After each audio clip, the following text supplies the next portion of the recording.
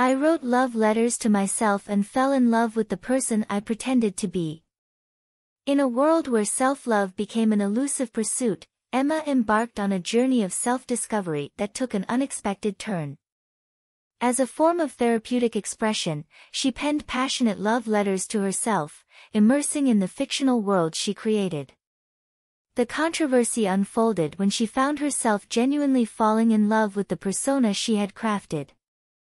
The lines between reality and fantasy blurred as Emma's infatuation with her own reflection deepened. The emotional conflict reached its peak when she struggled to maintain the facade of a blossoming romance while concealing the truth from friends and family. The controversy surrounding self-love became a tangled web of deception and introspection. As the truth unraveled, Emma faced the judgment of those who discovered her secret.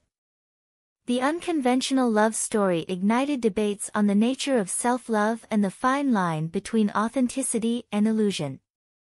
Emma, caught in the crossfire of her own creation, grappled with the consequences of falling in love with the person she pretended to be.